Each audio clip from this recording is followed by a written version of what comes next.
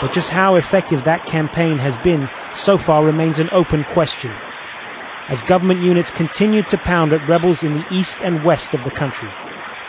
These mobile phone pictures reportedly showed Gaddafi's forces firing on Benghazi, though it's believed the soldier who filmed it was later killed in an airstrike by French fighters. More fighting in the rebel-held town of Misrata. From this internet video, which we cannot independently confirm, though the damage looks clear enough, witnesses tell us they faced a relentless attack. We occupy the main street in Misrata and the center of Misrata.